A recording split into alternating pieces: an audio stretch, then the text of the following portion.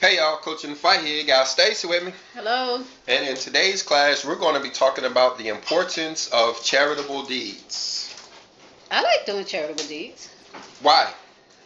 I guess one of my main reasons, and I'm gonna say, is because, for one, we're commanded to do that.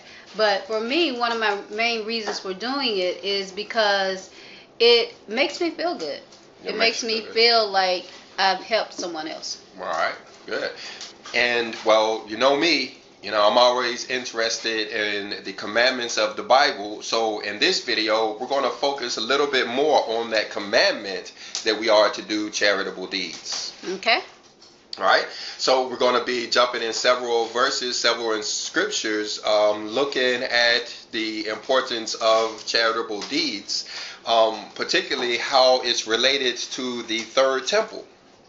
Oh, wow. Okay. Yeah, actually, it's a requirement to get into this third temple, and we're going to find out in this class that we may need to ramp up our charitable deeds schedule because it looks as though the completion of this third temple is at hand, and we'll need these charitable deeds in order to ensure that we have a place in that tower-shaped temple.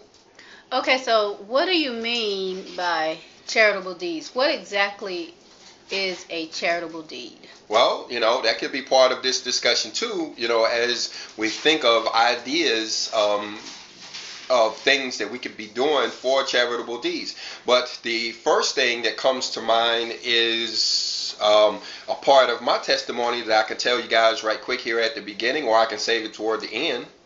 No, tell us now. Well, if you remember back in the year 2013, you and I were kind of in a backslidden state as far as the scripture was concerned. We had stopped keeping the Sabbath day. We were barely keeping the feast days, and we weren't doing much as far as the commandments, not even knowing about the covenant or anything. We were kind of living in an Egyptian, Babylonian kind of Samaritan kind of lifestyle. Yeah, I think I want to sum that up by saying we had money, y'all. Yeah. And so, there was one day that I was on my way home from work. They had let us off work early because there was a snowstorm that was coming our way.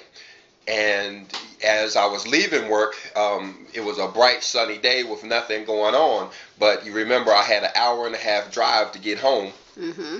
And so along the way, it started snowing real bad. Yeah, I remember. And it got to the point where the snow was accumulating on the ground up there in Tennessee.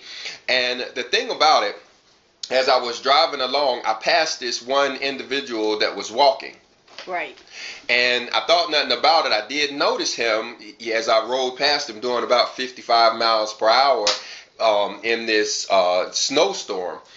But when we got to the point where traffic had stopped, it was these truckers who decided that they couldn't go up this certain hill, so they both stopped side by side in the middle of the road and blocked traffic.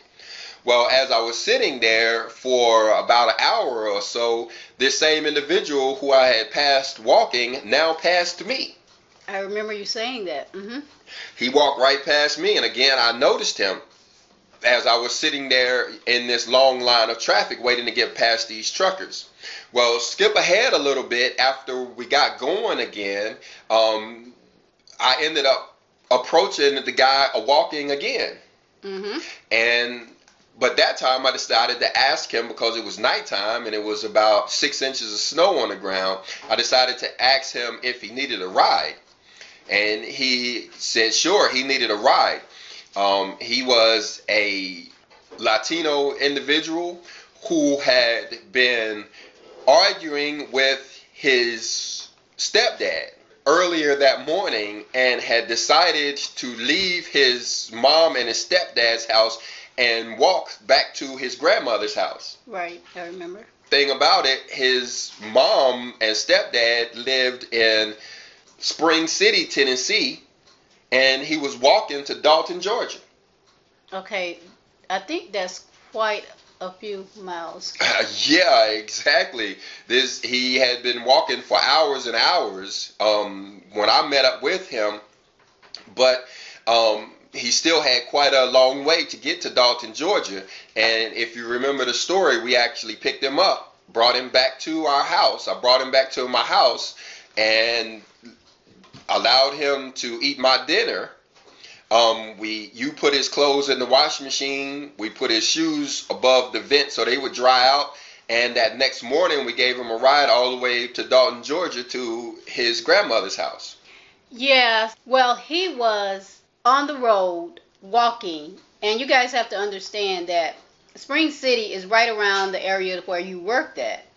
And Dalton, Georgia, I remember, is right around the area where our son had went to school. And those are like on the opposite ends of the county. So he had walked a long way. That's a very long way.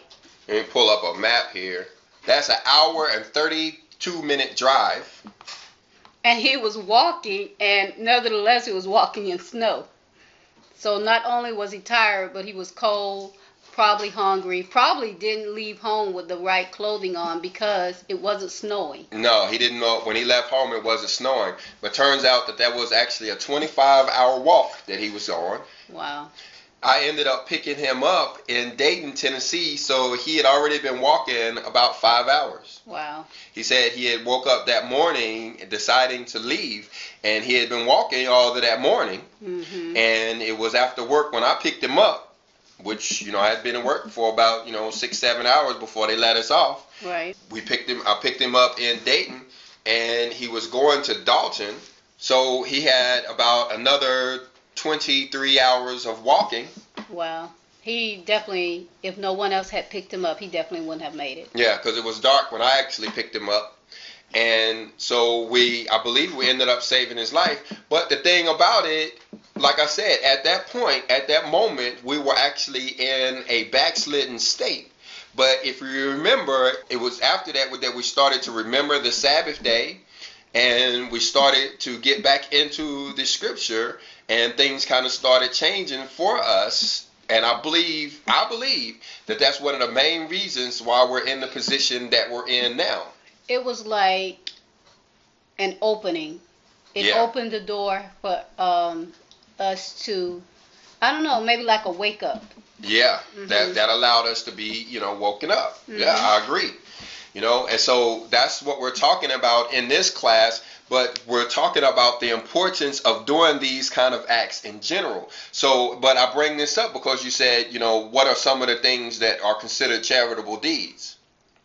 So one of them would be picking up people who are walking on the side of the road. Well, anytime you see anybody in trouble, they can not only be walking,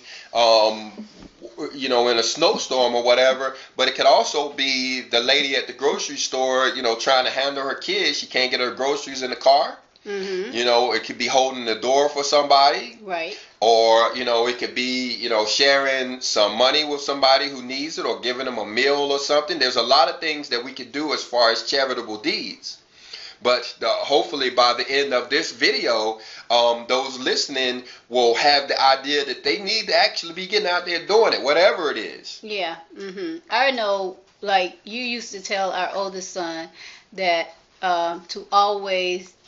to remember to do charitable deeds, and he would say, well, I'm going out and giving sandwiches to the homeless and stuff, and those are some of the things that those are other ideals that whatever it is that the Father puts in your hands to do, if you have a certain skill or something like carpentry or plumbing or fixing cars or something like that, you can be doing those things. Looking for opportunities to help out those that can't really afford mm-hmm. your skills or whatever. You can actually consider doing them for free. Right. Mm-hmm. And then, if the Father has blessed you with money, you can consider, doing charity in that way. Right. Mm-hmm. Cooking meals for people, or even spending time with people, reading to kids, all kinds of stuff we can come up with. Yeah, I think one of the greatest charitable deeds that I know of is when people go down and read to the people in the nursing homes. Yeah, spend time with those down in the nursing home, and the hospitals, Yeah. and even prisons. You get a lot of credit for doing that. But one of the main things that we can do real easy is actually praying for one another. Yeah, I was going to say, with the virus here today, a lot of things were not accessible to as far as going into places. But one of the greatest deeds that we can do for others is to take the time and pray for them. Yeah, people in, the news that may be sick or in trouble or even have perished already. We can pray for those individuals. We can pray for people in war-torn countries and, general prayers for people in the hospitals and prisons and stuff. That goes a long way as far as our charity is concerned too. Mm-hmm. But like we said, the point of this video is to convince those that are listening that, we need to get on it. Okay. The class that we produced yesterday on which was talking about the shepherd of Hermas, which we're going to see here, those verses here actually convicted me as far as, my efforts and charitable deeds. And so I believe now it's time to ramp up the level of work we're doing as far as charitable deeds, because we're getting close to this tower and the completion of this tower. All right. But anyway, let's go on. Now, before we get into this, I want to remind everybody that this type of class is not really for everybody. It's not? No, because you have to remember that a lot of people who are professing Christians are what you would call Paulinian Christians. They are following the Paulinian doctrine, mm-hmm. which you remember Paul said he was the designated teacher of the Gentiles. Right. And the thing about the Gentiles is they have no intention on surviving the tribulation. Yeah, that's true. Their plan is to actually go on before the tribulation ever gets started. They planning on going away into the spirit world and not being here. Mm-hmm. But if you remember the scripture in the Bible, the promises of the Bible is inheritance of the earth. Yeah, that will be found in Matthew when the Messiah was giving the Sermon on the Mount. Yeah, he talked about that in the Sermon on the Mount. What we see here, you got it in Psalms, talks about inheriting of the earth. And there's that verse that you talked about in Matthew. And, if I did my search a little bit differently, we'll find a lot of scriptures that talk about inheriting the earth. That is the main reason for obedience to the law is to have those instructions necessary to live through the tribulation. So what does doing charitable deeds and how does those two relate? Inheriting the earth and doing charitable deeds. All right, you're getting a little bit ahead of us right now. But, we were talking about, the majority of the professing Christians following the instructions of Paul. One of the things that Paul taught them was they didn't have to obey the rules of the Bible. Well, one of the reasons why he was telling them that was because they don't really have the option to inherit the earth. But we're going to see here that not only is it necessary to follow the laws of Moses, but to actually do charitable deeds for anybody who plans to be here after this tribulation. Those two things are necessary. Okay. All right. So let's go on in and let's set this up a little bit. Now, the first verses that I want to bring to your attention is over here in the book of Revelation in chapter 6. This is talking about the sixth seal. Mm-hmm. We've been doing a lot of classes lately as the Father has been pressing on us to get a good understanding of these sixth seal events. Right. Yeah. And because it's actually sixth seal is what we're in right now. Yeah. Mm-hmm. And we see here in chapter 6 that when it's talking about the sixth seal, it's talking about this great earthquake. It's talking about the sun becoming black as sackcloth of hair. It's talking about the moon becoming as blood. Mm-hmm. Well, the thing about it, all of those events are tied to the day of the Lord. Right. Right? So, it goes on to talk about the stars falling to the earth and the heavens departing as a scroll while every mountain and island is moved out of its places. This is talking about the day of the Lord. Mm-hmm. We can see that connection when we look in books like Isaiah, Jeremiah, Ezekiel, especially over in Joel chapter 2, that what is talking about over there in Revelation chapter 6 is actually the day of the Lord. So let's come over to the Third Testament of the Bible so we can get a good understanding of what this day of the Lord is all about. We're looking here in chapter 55 of the Third Testament of the Bible. If you would, Stacy, read verse 29. But the hour of the conscience approaches. It is the same as if you would say that the day of the Lord or his judgment is about to take place. Then shame will rise in some and remorse in others. So what this is telling us is that the day of the Lord is the same as the hour of the conscience. Yeah. Now what does that mean to you? The hour of the conscience, to me, means the time when we will start hearing that still small voice of the Father speaking to us more loudly, I would say. Well, that should remind you of the new covenant that Jeremiah was talking about in chapter 31. Okay. When you're talking about your conscience actually becoming more loud, you're talking about that time in which all of humanity will start to hear our conscience again, and that's when we'll be under the new covenant, when we won't necessarily have to have the written law of the Lord. That law will actually be written on our hearts again. Yeah, that is when he's talking about the law is written on your heart, not so much as it being written on paper or in stone or whatever like that. Now, it should be easy to make the connection between this new covenant and the third temple. Do you see how they're related? No, you have to expound that for me. Well, when you come over to 2 Peter, you start to hear about these lively stones. Yeah. If you would, go ahead and read 1 Peter chapter 2, verse 5.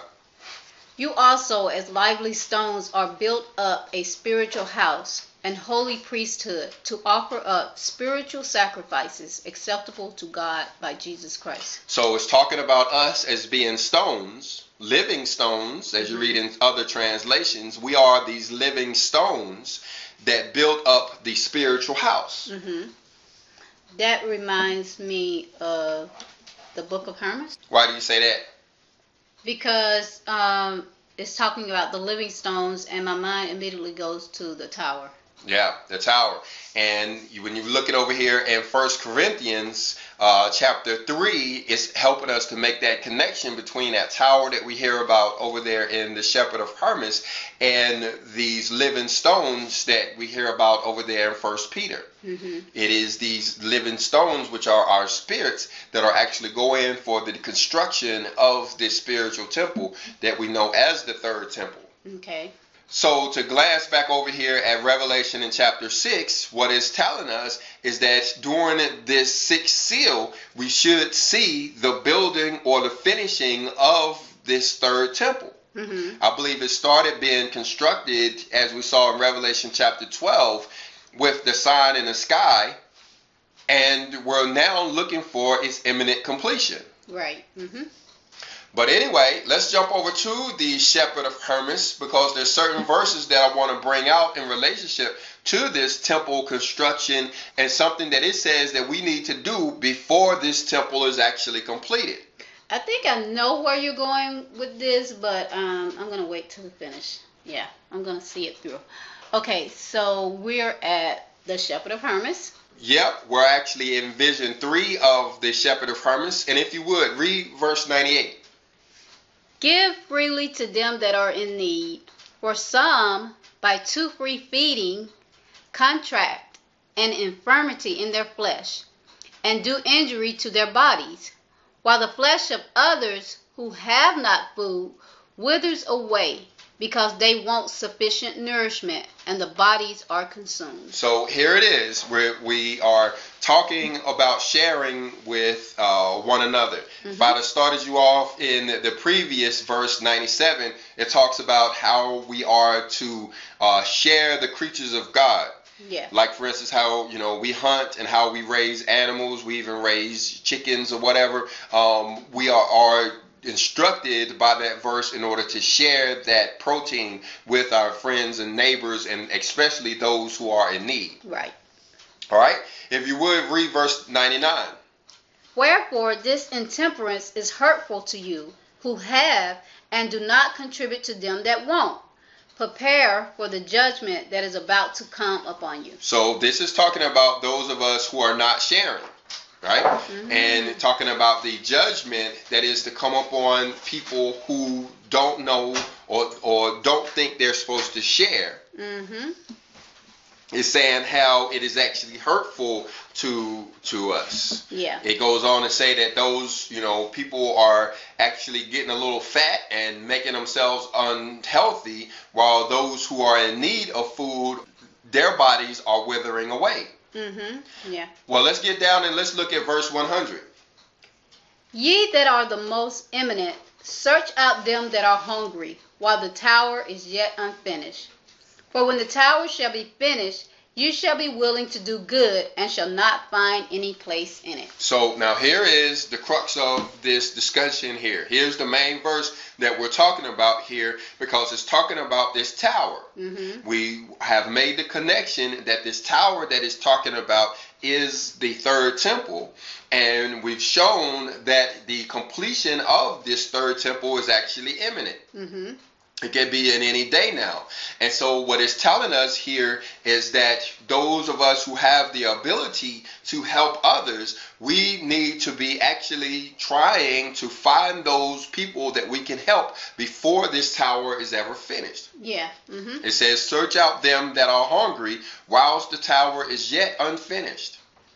So, and this is why we wanted to do this class, because the tower is yet unfinished. And so this could very well be the most important thing that we should be doing right now, is actually searching these people out. Yeah, one of the things that, I'm seeing is that it's saying that do these things before the tower is finished, because after the tower is finished, you're going to want, or I'm going to want to be doing these things, and it's just not going to be no place to do them. Yeah, because now the way I understand this, and I have to, speculate a little bit here, is because of that earthquake that we saw over in the events of the day of the Lord. When you're reading in Isaiah and Joel and the other verses that talks about the day of the Lord, it speaks of it as a humbling period, and where all of the haughty people of the world will be humiliated. And you talk, okay, so how is a person humiliated by way of an earthquake? You're humiliated by the way of an earthquake is because one day you have and the next day you don't. Yeah, all your stuff has been shaken down to the ground. Right. You didn't just lost all of your possessions. So who can you help? So there you are now looking for, yeah, exactly. Who can you help? You done lost everything, and you realizing that you're in the day of the Lord, and you're realizing how important it is to do these charitable deeds, but yet you ain't got nothing. Right. All of the canned goods that you've stored up are now broken and in rubble. All of your possessions that you used to have are gone. Your freezers full of food are now unthawing. Even your money. Even your money is now become worthless. You know, the scripture talks about the gold and the silver and how people are casted out into the streets because it is worthless. Of course, the dollar bill is going to be worthless, being a fiat currency. So now that this tower is yet finished, you're going to be looking for somebody to help, and you're not going to be able to help anybody. Yeah, the person that you want to help is in the same position that you're in. Yeah, whereas you was haughty, whereas you had goods, whereas you was, what it say here, imminent, yesterday, all of a sudden, now that this earthquake is taking place, now you sitting there and squalor with everybody else. You ain't got nothing. And you don't have an account full of charitable deeds that you have recently done in the past. Right. So that's why we're doing this class, is because we have a little more time to go. We need to be filling up this account with charitable deeds. We need to be searching out those people who are hungry while the tower is yet unfinished. Well, a lot of people might say, I don't know nobody who's hungry, or I don't know anybody that I can give to. What do they do? Search. Search it out. Find somebody. Find somebody. Search it out. You know what I mean? Anybody who lives in a city, that's really easy. You know, they can go down to, where the homeless people hang out, where the poor people hang out. You know what I'm saying? Shelters. Go to any city. All you have to do is go to Martin Luther King Avenue, and you're going to find a whole lot of hungry people down there, and just share with people. And then you're thinking about single moms, who can't always afford to give their children, those specialty items that the children like. Go buy them some ice cream or something, or give them some cookies or something, or send a pizza over to their house every once in a while. We need to be searching out, is what this is saying. Yeah, and if a lot of you are like I was at one time, I would say, well, they can have just as much as I have.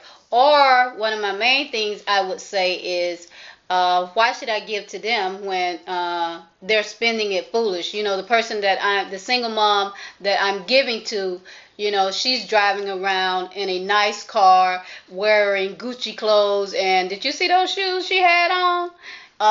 But again, we're told that we're not supposed to worry about it, that we are just supposed to do as we're commanded and give. And the Father will hold them accountable if they are misappropriating the things that we're giving to them. Yeah, we can't think about that. We need to be selfish in this when it comes to doing charitable deeds. Forget about that kid that's looking at you with his shoes on that cost more than your car. Right. And just think about the fact that you have the opportunity to help him, even if it's just with a candy bar. Yeah, some more good ideas is tutoring. You'll find a lot of good ideas if you just think about it. And, a lot of times it doesn't involve you being, one-on-one in contact with that person. We just got to put our minds to it and actually want to do it. Yeah, I want to stress here how it's talking about the hungry here. Yeah. We talked about all of these other charitable deeds, and when the Lord puts them in our way, of course, if we're riding along and we see somebody walking, some little old lady carrying her groceries on the road, of course we will stop and say, ma'am, can I offer you a ride? But the thing about it, as far as the hungry, we need to be searching those individuals out. And another place where you can find hungry people is at the end of the month. Yeah. Right before the food stamps come out, right before those welfare checks come out, there are a lot of hungry people in this world. Yeah, I remember you used to say that a lot of times.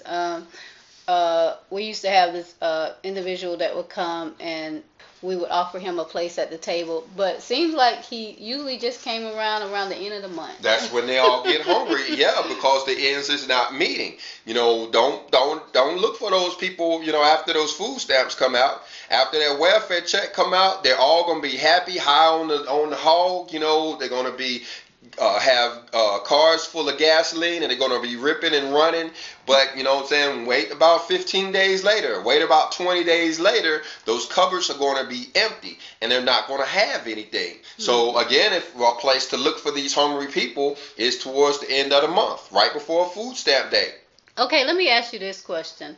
Before around 2012, 2013, some of the things that we were doing was we were giving to different charitable organizations like Feeding America, but we were America's Second Harvest. We were also giving to schools. Well, those wouldn't count, huh? I believe it does. I believe anything we do as far as charitable deeds is a demonstration to our Father that we are willing to be good stewards. And so when we have the day of the Lord, he sees us as a clearinghouse for his blessings. If you don't find anywhere to give, I mean, I realize it can be hard for some people, especially if you're living in affluent neighborhoods. It may be a little bit harder. But if you're going out of your way, to do charitable acts, like we built a well over there in Africa. We gave to the CFC every year. We were even going as far as to buying those sheep and goats and stuff that you can have delivered to those people in those third world nations. Sponsoring children in Africa. I mean, we was doing a lot of stuff, but when the Father sees that kind of activity, and it is time for him to share with his people, he see you as a person that's going to do that, and so he may come in and add some blessings to your life just so you can go out and share with other people. Right. I believe that wholeheartedly. As well, Scripture teaches us that as we give, he gives right back to us, and it's usually the thing that we've given. Let's go ahead and read verse 101 right quick. Beware, therefore, ye that glory in your riches, lest perhaps they groan who are in want, and their signs come up to God, and ye be shut out with your goods without the gate of the tower. So while this tower is still yet unfinished, and it may appear as though nobody around us is in need, we really need to, like I said, start searching these people out, or we're going to be shut out with our goods. Like we were talking about earlier, we're going to have our goods. They may be, destroyed or in shambles or whatever, but there we are sitting amongst all of this broken glass and decaying food while this tower is finished, and we can't help anybody with it. Yeah, one of the things that come to my mind when it talks about, and their signs come up to God, and ye be shut out with your goods without the gates of the city. It reminds me of a lot of times when, somebody say that they're in want. And the first thing that it seems like we do is we say, oh, I'll be praying for you. Well, if you have, why not just give it to them? Yeah. Instead of praying, which is good, why don't you just give them that you have, especially if you have extra. Yeah.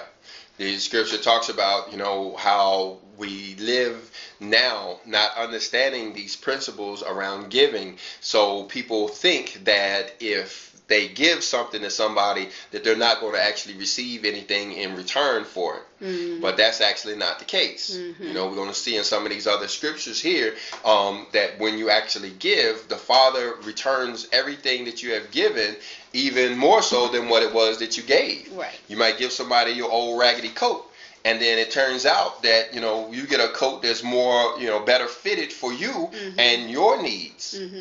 Yeah. All right, now let's come over and let's look at the Third Testament of the Bible. This is one of the places that we'll talk about in here when it's talking about charitable deeds. Let's look right here in chapter 63 of the Third Testament of the Bible at verse 187. You will perform charitable deeds during the course of your journey, for that is your mission. You have many spiritual gifts with which to be charitable in different ways. If you are able to prepare yourselves, you will perform that which you call impossible. So here it is. This is a commandment of the Third Testament to actually be charitable. It's telling us that this is our mission. And I didn't plan on going into this too much in this lesson, but we learned that that's one of the ways to trigger the Elijah spirit is through charitable deeds. Okay. Of course, you want to be, obedient to the law, but when you do charitable deeds, that actually brings that spiritual valley closer to where you are, and like it says right here, you will perform that which is called impossible.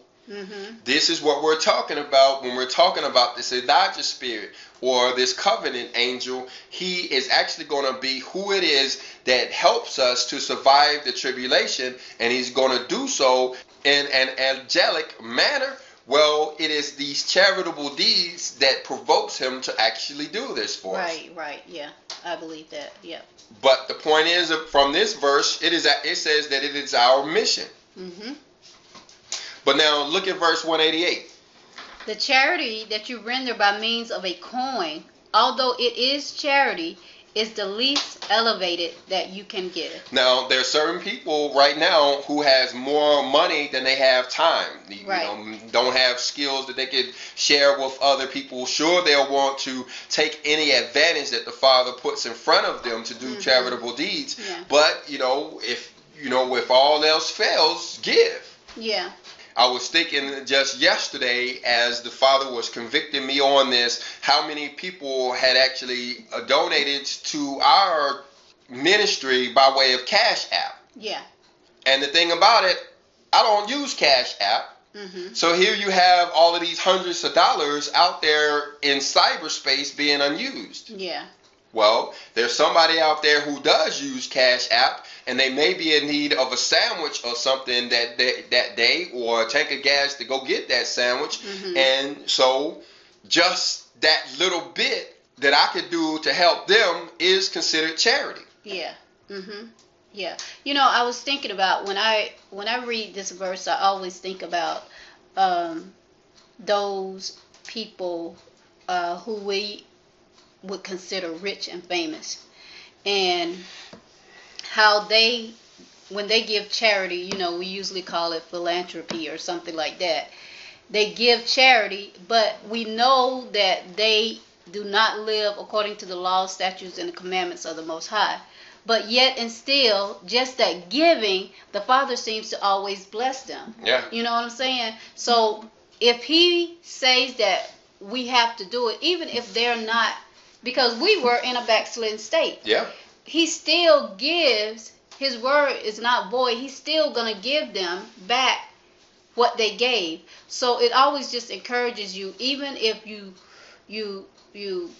say, well, I'm not going to give, or this is my last, or whatever. Even if you don't have, give it, and the Father's going to give it back to you. Yeah, like you said, even if it, hurts you to actually give, you might, be in jeopardy of going without that day by helping somebody else. Yeah, it's going to be a great benefit. That reminds you of the woman or the little widow and her mite. Right. How she put her last penny into the offering plate. Well, that actually reminds me of another part of my testimony, if I can share that. Well, if you go all the way back to before I ever knew the Lord at all, before I had actually read my first scripture ever, we're talking about 1984 or 1985, when somebody asked me to go to church. Okay. I was actually in a bad position. My family was in turmoil at the time, and I was pretty much as a homeless child. I was only really going to school because of breakfast and lunch. Other than that, what I'm saying, I really had no parents at the time who were, help guiding me or anything. And that's probably the only reason why I even finished high school at all, was because that was the only place where I was getting food from at the time. Yeah. Well, there was this one person who invited me to go to church one day. They were having a event down there at the church. And I went down there. I sat down in the back of the back of the room. I was in the far back pew there listening to what the preacher was talking about. And he gave a sermon on the widow and her mite. You was probably only there so you can get something to eat. No, I was only there because the people had invited me there, and, I didn't have anything else to do. I was living in an old abandoned house with no electricity, no heat, no television, no nothing, so going to church was kind of a form of entertainment. Yeah, at least I'm going somewhere. It's better than sitting around here looking at these dead walls every day. And so I went in there and I sat down. But like he said, he was talking about the widow and her mite, and how this widow put everything she had into the collection plate, and she got a blessing behind it. Well, I had 35 cents in my pocket that was actually going to be for my dinner that night. You remember? I remember you said you would buy cookies. Or the little like Debbie that. cakes from the convenience store. They were about a quarter at the time, 35 cents, and that's what I had. That's what I would eat. I would get the most highest calorie little Debbie cake that I could get, because that would have to, be my dinner for tonight. And I had 35 cents that I was planning on, walking. I had to walk like a mile to the store to get that little Debbie cake. But I decided to put that 35 cents in the collection plate that day. And the next day, while I was in school, the Father put it on my heart to actually ask my uncle for help. And by the next evening, I was eating steak. All right now. Yeah, I'm serious. He actually led me to my uncle and my aunt's house, who took me in. They heard my story and what I was going through, and they actually brought me in. And that was a big family with a big food stamp card. And, I went from eating, little Debbie cakes every night to, that lady cooked good. I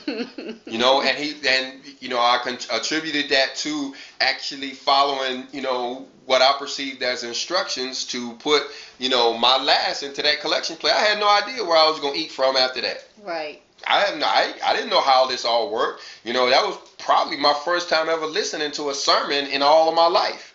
That's an amazing story, and it's, and it encourages me, and hopefully the people who are listening, that doing what the Father tells you to do, even if you're walking on blind faith, that you definitely will reap the things that you sow. Yeah, that lady ended up leading me to Christ. She actually got me baptized, and she is a big part of who I am today, because she went on praying for me, and she pretty much took me in at that point as a child, and I ended up living with her throughout the rest of my high school days there. And so like I said, I contributed that all to putting that little 35 cent in that collection plate. Yeah, just that one little act of obedience and giving changed your entire life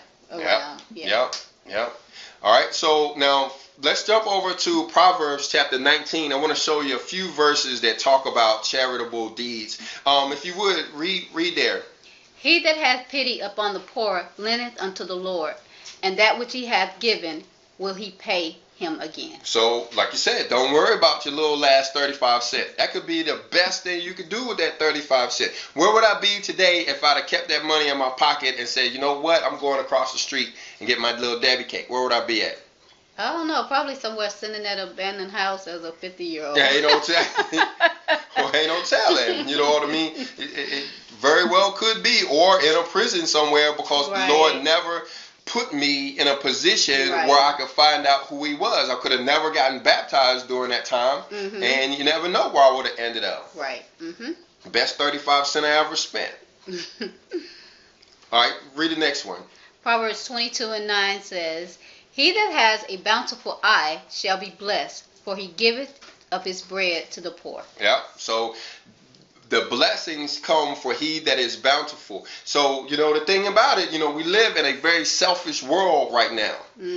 People think that they aren't supposed to share with one another, but, how many people are really being blessed? Yeah. It is those who are actually sharing with one another that are actually being blessed during this time. Well, I could say, I still have a little short testimony for myself about how even this was just maybe a couple of years ago or a year or so ago, how I did not necessarily want to share. I was kind of stingy, and I didn't want to. We only had, in my mind, just a little for ourselves, and I did not want to share with anybody else because, I had myself and I had my children to take care of. That's how I was thinking. But we will always have this cousin of mine who was always coming around, and he was obviously looking for food. Yeah. And I didn't want to give it to him. You know, I would take on a bad demeanor. My countenance wasn't good. And he, along with everyone in the household, probably knew that I didn't want to share what we had. You know, you were constantly getting on me about it. Stop acting like this. Why are you doing this or whatever? And I was like, well, we only have just enough for ourselves. You know, he has food stamps. He gets a check and all that kind of stuff. But you always, and I'm going to say made me do it. You know, we always had a plate set for him at the table. And little by little, I started to see the blessing of helping him. Mm-hmm. Not only was our family being provided for in ways that, you know, how did we get this, or where did this come from? Ways that the Father was providing for us, but my mind started changing, and I think He has probably a good eye on us about how we helped him. You know, I think we gained, because you were able to minister to him a lot during that period. And I believe that he's in a better position just because, even though I was reluctant and even though I just didn't want to do it, the Father, I believe, blessed him, and not only him, but blessed us through that. All right, well, you know, let's look down at one more verse out of Proverbs. Proverbs 28 and 27. He that giveth unto the poor shall not lack, but he that hideth his eyes shall have many a curse. So you think, where would you be at today if you actually hadn't shared with this individual? Right.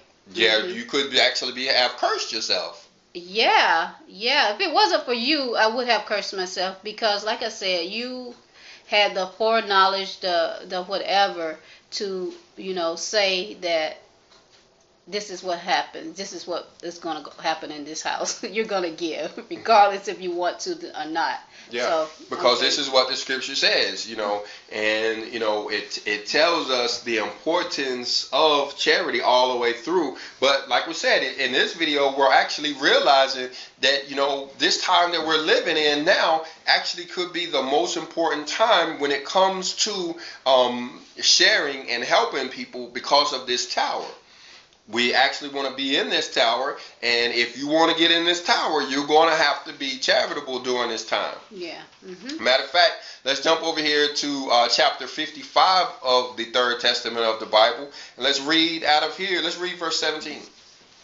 But if I come to prevent the people instructed by me and humanity in general, to whom I have made myself known in this time, listen, my children, here is the ark. Enter, I invite you. So now here it is. It's talking about the ark. Without going into all of the discussion about this, is making it clear the relationship between that ark that Noah had to float across the flood waters and the spiritual ark that we have now that we will use to float across the tribulation waters.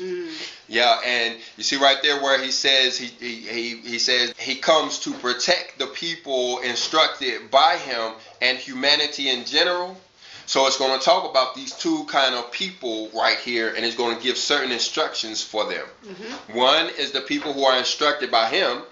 Those are the people who keep the law. Mm-hmm. And then humanity in general. That's like we were talking about earlier, those billions of people who follow the Paulinian doctrine. Right. Well, he's going to tell us what it is that we have to do in order to get in this ark, so that we can survive this tribulation. All right, look at verse 18. For you, O Israel, the ark is the practice of my law. And all who fulfill my commandments in the most perilous and bitter days will find themselves within the ark, strong and feeling protected by the mantle of my love. Now, here it is. It's talking about the people who are actually keeping the commandments, right?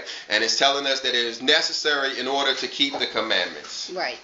Now, before we go on to the next verse, which was verse 19, I want to jump down to verse 21 right quick, because it is talking about those people who haven't learned to keep the law as of yet.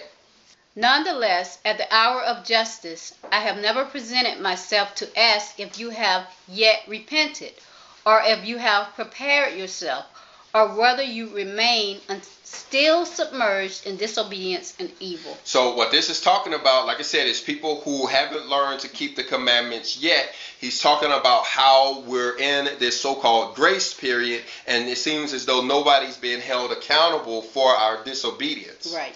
Read verse 22. My justice has arrived at the appointed time, and he who has known to build his ark on time has been saved. Okay, so it's talking about this ark, and like in the days of Noah, it wasn't so much that the people had to have an ark preceding the flood. In other words, nobody got in trouble for not having an ark. Right. It was only when the flood waters got up above their neck did they find themselves being judged because they didn't have an ark. Right. And their judgment was their drowning. All right, read on. And while he who responded with ridicule and did nothing for his salvation, when the hour of justice was announced, had to perish. So this is telling us the importance of having this ark right now and during this period that we're entering, which is the tribulation. But now let's come back up here and now let's look at verses 18 and 19 more closely. It's saying there in verse 18 that the ark for Israel is keeping the commandments. And it's saying, but notice how it's saying, and all who fulfill my commandments in the most perilous and bitter days will find themselves within the ark. So if we put this together with verse 21, it's saying that just like it was in the days of Noah, it ain't so important to be keeping the commandments before the flood waters come, but after those flood waters get here, the importance is that you start keeping the law then. Yeah. You see that? It's like keeping them during that time. During, like you said, during the most perilous and bitter days. So that's why you want to go in and you want to read over the book of the covenant, which is Exodus chapter 20 through 23. Even if you don't plan it on keeping the feast days and the statutes and the judgments and the commandments, you at least want to know what they are, so that when you do see those flood waters approach around your neck, you can start to obey those and start to keep those commandments during the most perilous and bitter days, because it is obedience to those commandments that's actually going to help you survive that tribulation. So is this one of the reasons that you're telling us to start doing the charitable deeds now? So when the time approaches, because the tribulation is so fast upon us, having those good works or having practice doing those good works is what's going to help us? Well, naturally, read right there in verse 19. And to all this humanity I say again, the ark is my law of love. All who practice love and charity with their fellow man and with themselves will be saved. Okay. So that's why I'm telling you to do it now. Okay. Right? That's why I'm saying that it's the most important thing that we could be doing. Right. Because, a lot of times I think about the statistics and how there are thousands of people who are actually obedient to the covenant, whereas there are billions of people who consider themselves Christians. Well, the thousands of people, of course, they will be keeping these laws during the most perilous and bitter days, but the rest of the people need to be doing these charitable deeds right here so that they too can survive this tribulation. Yeah. Because of what it's saying there, it's saying that all who practice love and charity with their fellow man and with themselves will be saved. And with themselves is talking about your family. So all who are doing charity during that time will be saved. And we could get into the scripture how it talks about being in the ark versus on the ark. Yeah. Just to give you a quick breakdown of what that's talking about, it's those who are keeping the commandments who will be in the ark. Those who are doing charitable deeds will actually be those that will be on the ark. They may feel a little bit more of the elements. They'll actually get hit by the rain showers, but at least they won't be underwater or whatever. They will actually survive the tribulation too. Yeah. And we could jump back over to 1 Peter and chapter 4 and see why that is. If you would, read verse 8. And above all things, having fervent charity among yourselves, for charity shall cover the multitudes of sins. So there it is. Charity covers sins. Doing charitable deeds makes up for the wrongs that you have done. Even though you may be breaking the commandments and breaking the laws, even though you've missed every feast day for your entire life, actually doing charity for your brother covers a multitude of those sins. That's what actually gives you the opportunity to survive the tribulation. Wow. Yeah. So do you see why now we need to start doing charitable deeds? Start searching out those people that are hungry? You know, I'm really into preparing self-sustainability.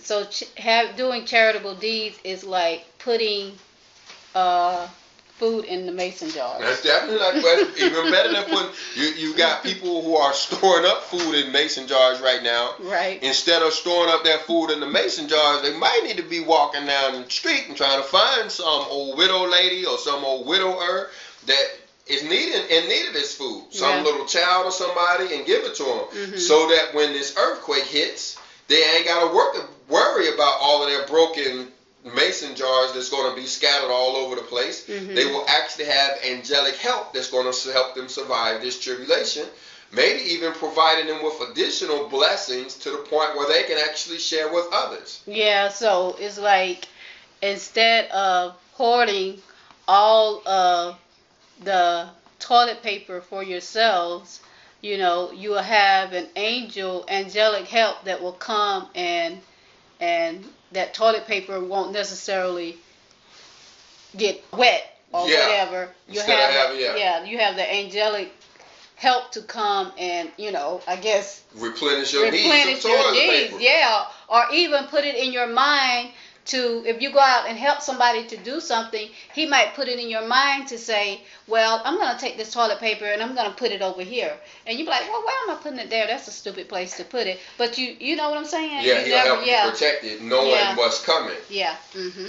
Yeah, that's a good example. There are some people out there now who are hoarding toilet paper, but then during this day of the Lord, their toilet paper is going to get wet and soggy, while it's somebody else who took their last toilet paper roll and gave it to somebody in need.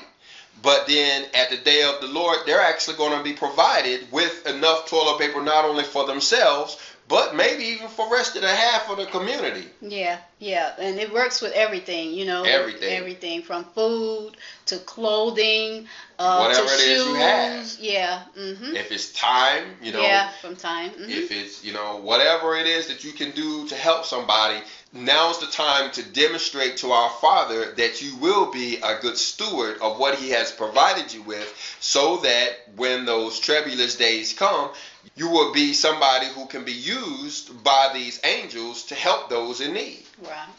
Right.